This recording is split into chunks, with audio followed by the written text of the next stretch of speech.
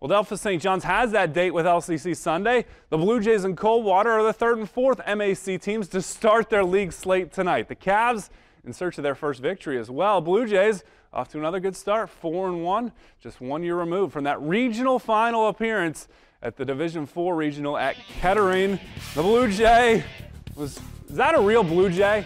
He didn't move. That's impressive. Ryan Kester filling it up from outside early on in this one. Then Eric Clark doing them one better. The deep three. These guys were snipers last year in the playoff run. Blue Jays making it rain from all over. Kester, another corner three. Coldwater responds. Aaron Harlemert showing some range for the orange and black. Top of the key three is good. And then the All-State quarterback, player of the year, Brody Hoying drives, or takes the kick, knocks down a three of his own. Threes all around as the Blue Jays get the victory tonight. 62-47, 18 for Kester, 14 for Grotehouse. Brody Hoying, 14 in the setback.